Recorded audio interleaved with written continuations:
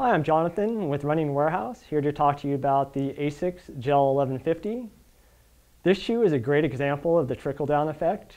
Technology start in the most advanced shoes from a company, and then it works its way down into a great value-oriented everyday trainer like the 1150. The biggest thing Asics wanted to do with this shoe was they wanted to improve the ride, make it a little bit of a faster shoe as well. And they did that by decoupling the heel and making some more flex grooves in the forefoot, and that's going to help you with that heel to toe transition. With this shoe you get great gel cushioning in the heel and in the forefoot for good shock absorption.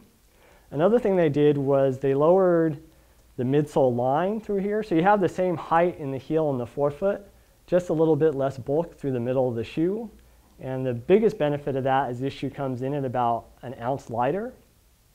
So again, you're going to be hard-pressed to find a better value on the market. The Asics Gel 1150, available spring 2010.